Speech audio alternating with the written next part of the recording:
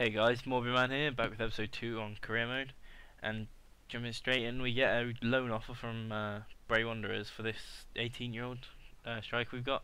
So I go ahead and accept that, so hopefully he'll get some good progress while he's over there. And then we go into our first competitive game in the league, which is against Wycombe Wanderers. As you can see, we got our new signing centre back in, and I think we got another striker on the bench, so yeah. Anyway, here we go. They get the first goal, unfortunately, which was a bit of a quite good goal, but still quite sweaty for the computer and quite an annoying one to concede. But yeah, so then we went in at half time and we were 1-0 down. So I knew I wasn't playing that well, so we needed to step it up. And we luckily managed to do that through. Well, I'll let you see it first. Yeah, here's O'Connor, and he just smashes it right in the top corner. He's got a really decent left foot on him, so that's really good to see from him, and I think it's well deserved as well. And then here in the 88th minute from the corner, we get the goal to win it, which if I was on the other end of, I'd be pretty pissed off of, but there you go. Still good to win it, and we get the first win in the season, so that's good. We get the full 3 points, and then we jump into a game here against Ipswich in the Capital One Cup. So this is going to be quite difficult because Ipswich are a championship team, so they're likely to have some good players, but hopefully we'll manage to beat them. And yeah, they get the kick-off, and went in at half time, and it was 0-0. So it's quite a sort of stale, quite boring game, but quite even, which was good for us because we're obviously a lot worse team.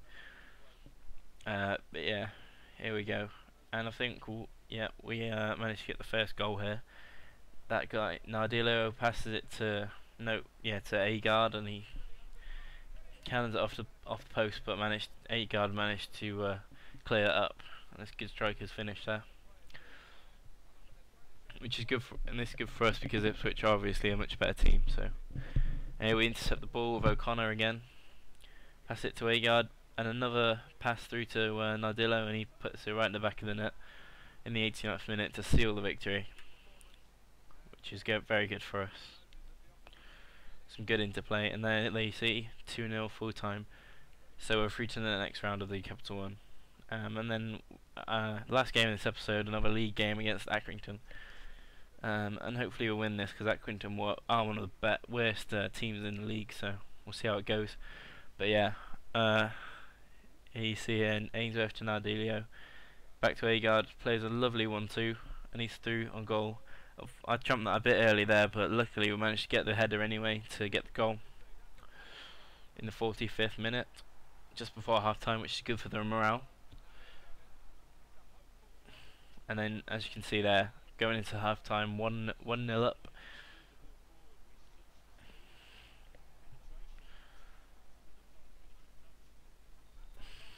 Yeah, so we kick it off here, and then here's our second goal of the game.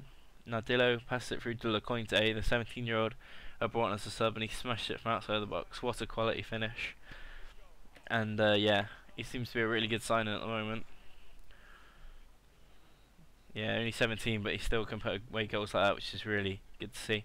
And yeah, 2-0, another victory and in the league, so we should be really near the top now. So yeah, if you enjoyed, watch the previous video, like, comment, and I'll see you all later. Bye.